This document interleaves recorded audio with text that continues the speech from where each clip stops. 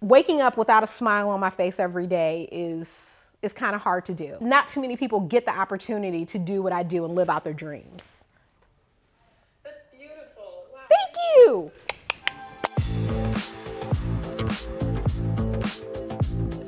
I'm Carisha Swenson with House Beautiful, and we're building the dream in Colorado.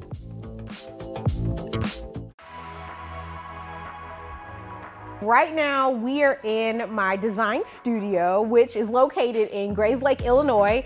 It's a far northern suburb of Chicago. My design story, or my journey into interior design, is somewhat funny. I started off in high-end residential property management, and my boss gave me a little bit of time off for a mental break to redesign our two-bedroom model. The model was actually entered and nominated for an award in the Chicagoland area, and I made a bet with a coworker that the model home won, I would quit my very well-paid job in residential property management and pursue a career in interior design full-time. And the rest is history. I feel that everybody, including myself, should be surrounded by things that you love. So I am taking over the Boomer Suite. I feel like I got a big challenge ahead of me. It's a series of 4 spaces, a kitchen, a hearth room, an outdoor space, and a bedroom. So I have my work cut out for me, but I'm overall excited about it. How I have taken on this project is, I have this house. My parents are aging, they're getting older.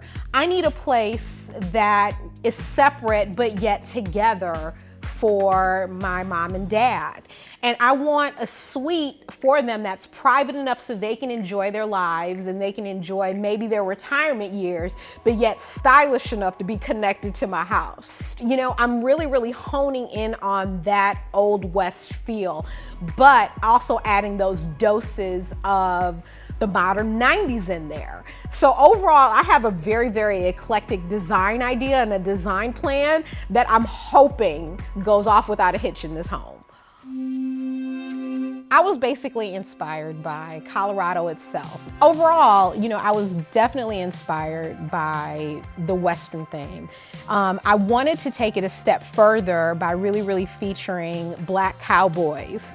I found and reached out to a lot of Black artists who also contributed pieces. For the outside, I wanted to do a facade over the fireplace to really hone in on the metalwork that you might see like in an Old West theme, and then really bring in some of the current shapes and motifs like hexagons and things like that. So I really worked closely with Architectural Grill to come up with some beautiful chair rail patterns and a facade over the exterior fireplace. You know, I really wanted to bring some touches of the indoors out. So I have basic things like a bookshelf normally that you would see indoors. We have the cushions, a little dining area, tons of greenery out there. And then when you come inside, that's where you're gonna be hit with that pink and that blush tone. And then it's gonna be reeled back in with masculine fabrics and uses of charcoal in the doors and in the hardware. For the fabrics, I reached for Fabricut on this. They actually provided about 90% to 95% of the fabrics that you see in the house. Going into the master bedroom suite, I also used Fabricut for the drapery in there, and it just complemented so well the Philip Jeffries wallpaper that we have on the main wall, as well as the Philip Jeffries treatments that we have on the ceiling. So overall, I'm hoping that this turns into a Boomer suite that my parents will want to live in when they retire. Tiffany's right. I gave her a huge project. I mean, basically an apartment attached to this house, but I know she can handle it, and I'm already excited by some of her amazing ideas. While she's doing all of that work, we're going to head over and check out Made Goods, one of my favorite showrooms.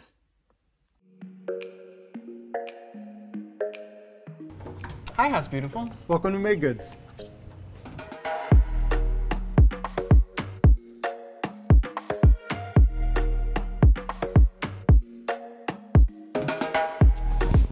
And this is our outdoor area. And one of the things Tiffany really loved about this is it's really an eclectic, and it looks like a curated assortment that she could choose from. So Tiffany used a couple of these little side tables. You can use them as a side table or a stool in the room. to bring in that sculptural element. Here's two of the chairs that Tiffany used. This is our Aurora dining chair. I think this is a beautiful piece because it's a sculptural wing chair, but it's scaled down for dining size. This is the Ithaca chair. She really wanted the room to look textural, and this chair has a great mix of iron as well as a teak seat. Tiffany also used a pair of these, the Alistair pedestal, in the room. It's a great architectural element.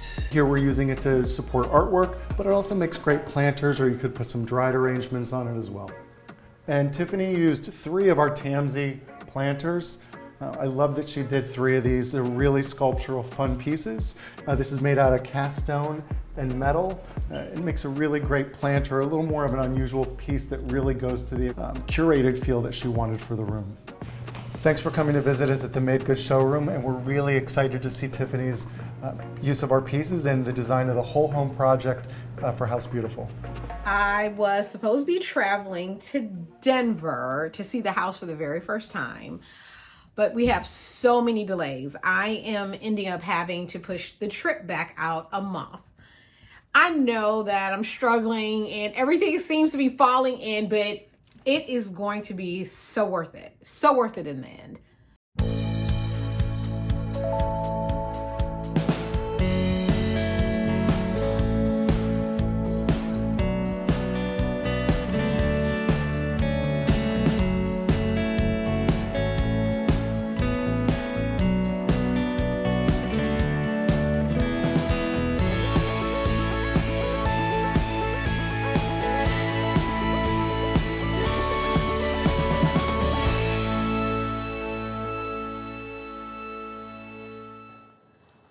So Tiffany, I'm so glad you finally made it here from Chicago. I'm here.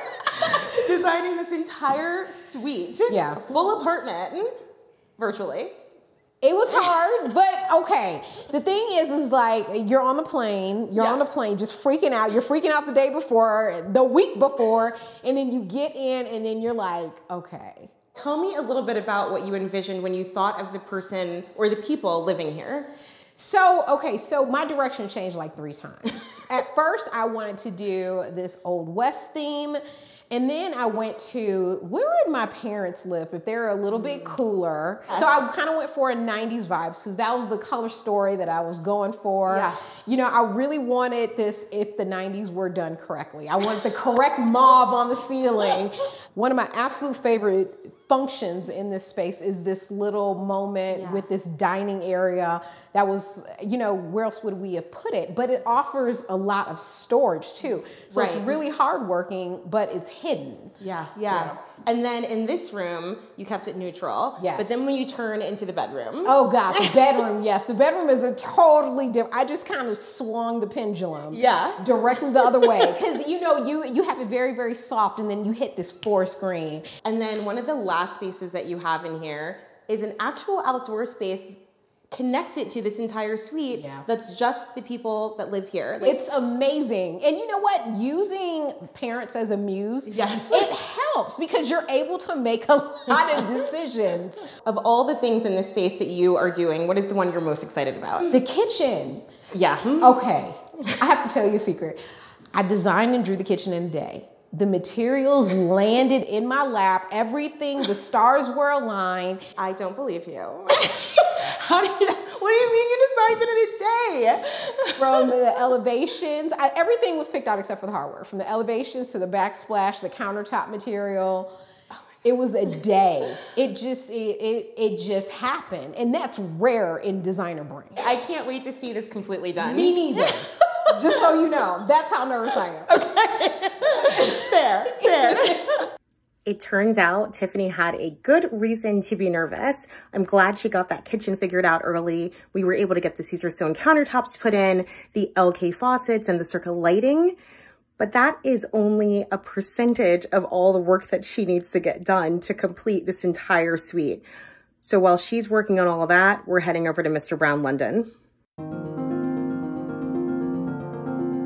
We're at Mr. Brown London. Come on in. So Mr. Brown London's aesthetic is really to be a contemporary yet mid-century modern furniture line, and we focus a lot on textures and product finishes more so than a actual colorway. They can range anywhere from accessories and lighting to full-on case goods such as cabinets and desks, as well as a full upholstery line. We use wood framing for all carcasses, and then we layer those with the faux chagrin or the gesso.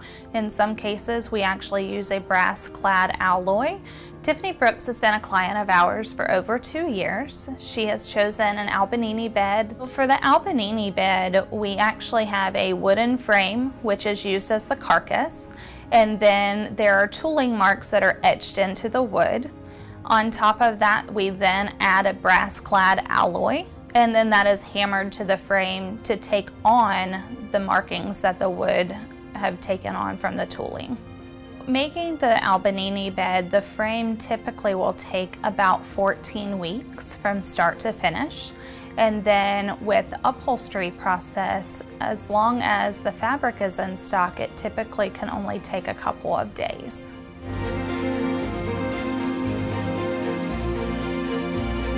The Albanini bed from Mr. Brown that Tiffany has chosen is a canopy version. So it's a 4-poster bed, but it's not machine cut. And every client really does get a unique one-of-a-kind piece.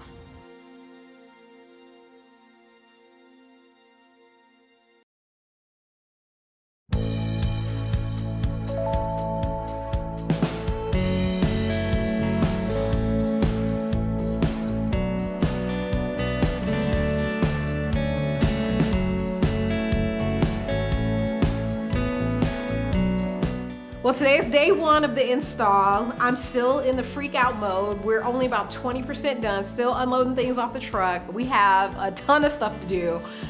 All in all, I have my fingers crossed about the results for today.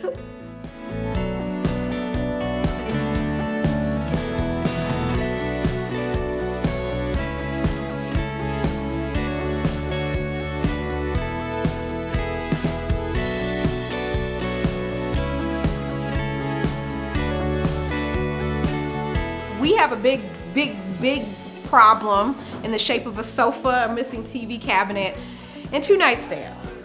And apparently my furniture is in Texas somewhere, and I'm standing in Colorado. I don't know if I'll get it in time, but what can you do?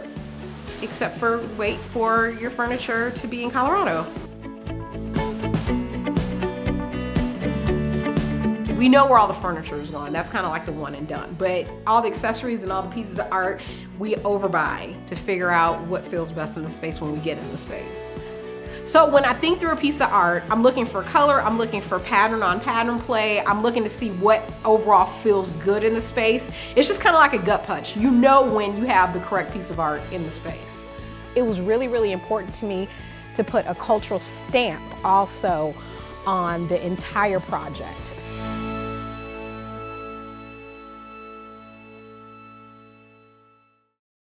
Thank God.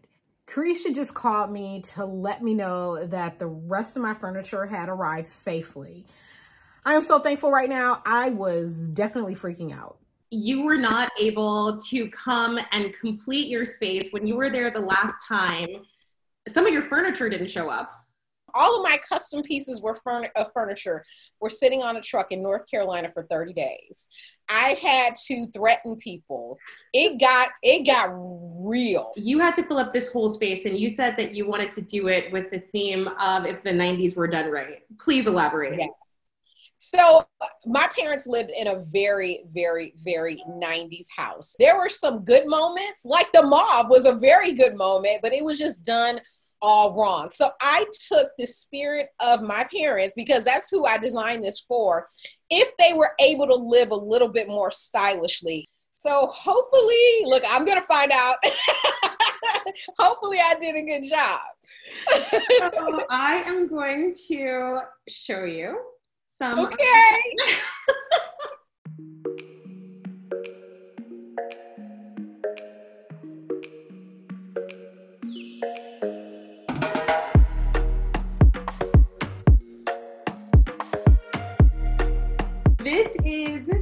great room that you've created, and I love it. I love it. I think it's badass.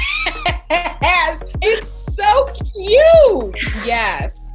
Yes to everything that's happening right now in front of me visually. One of the biggest factors that stood out to me was the amount of storage that was not there, and the fact that they didn't have like a dining coffee area, because that's what parents do. So I felt that bringing in a space, that little banquette area, and adding the storage underneath it was key. So that was actually the very, very, very first thing I drew. I found those chairs. They were totally vintage. I found them on Craigslist. We had them recovered. They screamed the era that I was going for. Fully taken the kitchen that you created here. It's so good. It is such a good kitchen. This is a very, very hard-working kitchen. That backsplash with the cabinets, and that yummy wallpaper again, and that splash of pink is just, I feel like it's to die for. I absolutely am in love with this kitchen. The appliances that you use here, which are a signature kitchen suite, you know, when you're talking about a small space, it can be really hard to get the function that you need to out of things. And that refrigerator actually has a convertible drawer. Kitchen areas are all about function. So when selecting these appliances, you needed things that could do a quick change in a hurry. Anything that has two tricks or can do more than one thing is what I would always reach for in a small space. Okay, so while this room has this like relaxed sensibility, that is not necessarily what you did for the bedroom. This is like a shock to the system in the best way. Like, forget neutrals, forget mauve. We went in a totally different direction here. So you took this Philip Jeffries wallpaper that's on the back there. The wallpaper was it just hit me over the head. There are some tips and tricks to successfully combine wallpaper and paint. When you're picking out a wallpaper, check to see how easily it can be removed, because a lot of people are totally fearful of wallpaper. And I will let you know that through the years, through the decades, wallpaper has gotten easier and easier to be either replaced or removed. And don't be so fearful. Don't reach for the obvious. You can add some texture with wallpaper. You can go in a totally different direction that your neighbor would not, like I did with that watercolor, and just try to play up your personality when you're picking out paints and patterns for wallpaper. So once I found that wallpaper, it wrote the rest of my story. The story in here is all about texture. I added texture on the ceiling, and then the curtains to do that sheer with that over dyed, that tea stained look. It just felt, I just sent it over the edge, I feel like. Okay, so we have to move on from here. And are you ready to go to the outdoor space? Here is a fully realized and super special outdoor space that you created top to bottom. Yes. Oh my gosh, yes. And I had fun doing it, you can't tell. But you also created this like artful element with architectural grill. I really, really wanted some type of three-dimensional art in the space. And we came up with this beautiful, totally random pattern that just worked so amazingly beautiful with this fireplace.